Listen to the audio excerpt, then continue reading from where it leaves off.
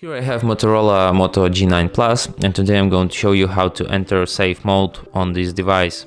So first of all, you have to hold down power key, and when this window appears with this power off key, restart, screenshot, you just have to hold your finger on the power key or power off, and this window reboot to safe mode appears, and you just tap here OK, and your phone will be restarted in the safe mode.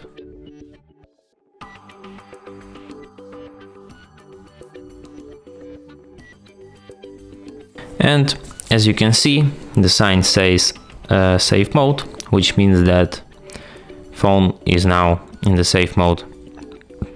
And if you want to exit safe mode, just restart your phone. And that's it.